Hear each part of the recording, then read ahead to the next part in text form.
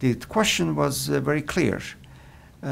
Islamic Republic or no Islamic Republic. The pollsters had separated the voters of naysayers from yay-sayers. So it was obvious who was going to vote what. As I remember, there were 6 people ahead of me that they were going to vote for the no Islamic Republic. And the pollster was able to persuade 3 out of 6 actually that should join the others on the Islamic Republic. There were thousands of people waiting to vote patiently. From what I understand, about 600 people altogether in Iran, they voted for no Islamic Republic.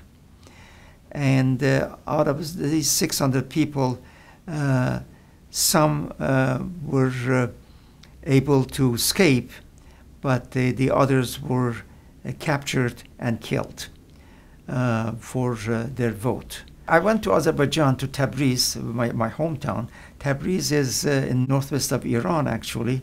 It's a city, if you can imagine, Seattle, Washington. Tabriz is something like that, except that it doesn't have the Starbucks coffee shop there. And from Tabriz to Turkey is a short few hundred kilometers, actually.